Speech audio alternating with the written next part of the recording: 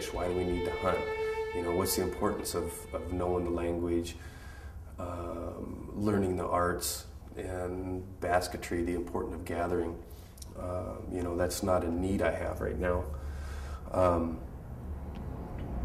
By doing the research that we do and pulling the staff together and the people that are interested to try to reach out and link back to our culture, what a lot of folks have come to realize is that's part of their identity.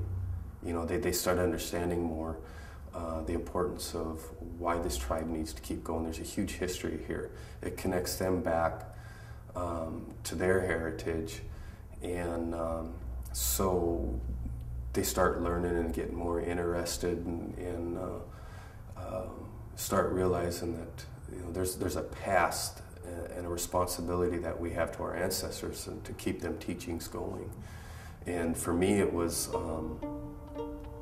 all of those things, and but also finding out inside, you know, who I am. There was always something that way, you know, kept pushing me to find out, you know, there's more to me than just this enrollment card that says, you know, I'm Stillaguamish.